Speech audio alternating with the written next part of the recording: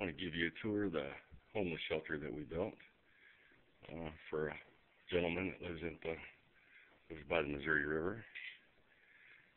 Presently sleeping in a tent. See the outside, it's 3 foot by 8 foot, 4 foot in the front, 3 foot in the back. Has a door here, so I gotta get the handle on it. This is the inside. Kind of small, comfortable.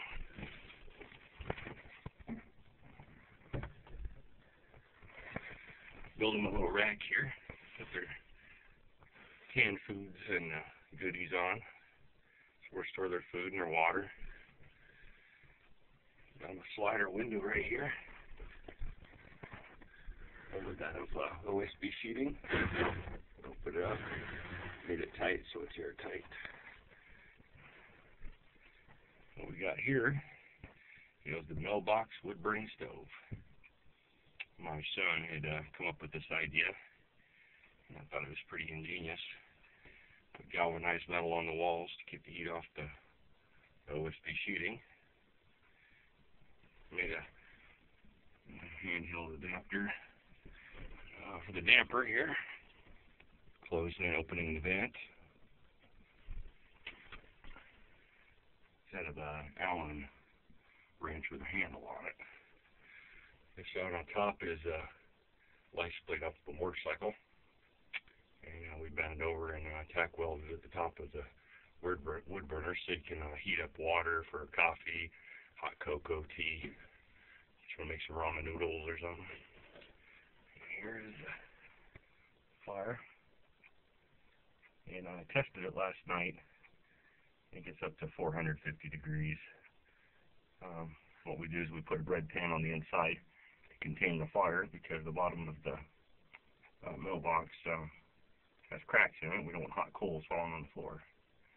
So we contain it in there. Plus it makes it easy so you can dump out the ashes in the morning and start over. But it gets plenty hot. I'm sitting here right now. I mean, I'm sweating. I have a jacket on though. I'd say it's probably 75, 80 degrees in here. But I've had the fire going for a little bit. I'm going to turn around here so you can see the other end of the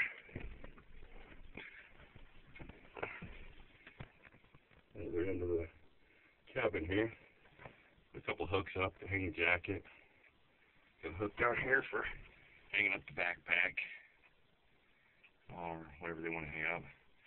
Build a shelf back here and put their books on it, hygiene products.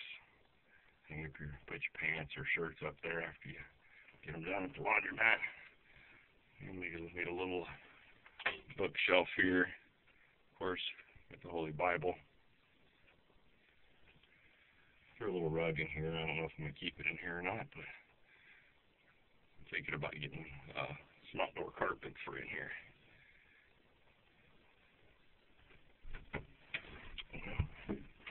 Turn it back around.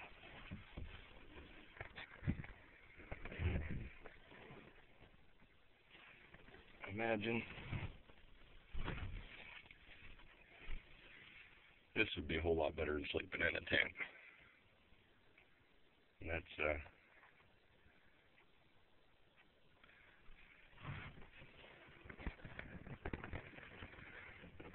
that there's your 24 square foot homeless shelter.